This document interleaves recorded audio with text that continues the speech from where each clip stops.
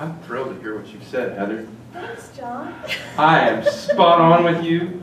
Residential development will not pay for the services that it consumes.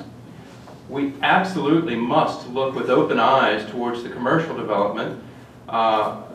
The small businesses is what I would prefer, the locally owned businesses, but the full array of perhaps even a big box store that, you know, we need places to shop. We need to keep that tax revenue here locally. But gentrification is as complex as affordable housing. And there are things that this commission can and will do that might actually stimulate gentrification, might actually stimulate property value increases in certain areas.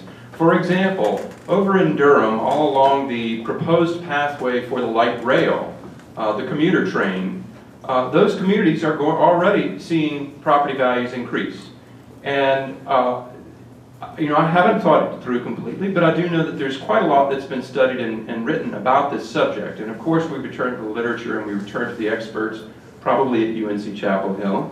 But again, I go to motivations, and you know, we can have a lot of smart people on the board, but it's where your heart is. And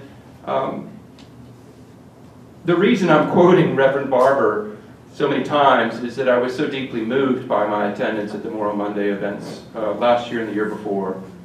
And my family, they've left for the evening, but we all attended. And my father-in-law was arrested. Perhaps you saw photographs of him, the Uncle Sam suit.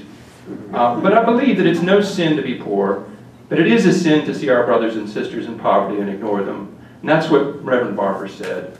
And so at many opportunities, we're going to have to revisit the policies that this board is considering and think about all of our citizens and how those decisions will impact everyone. Thank you.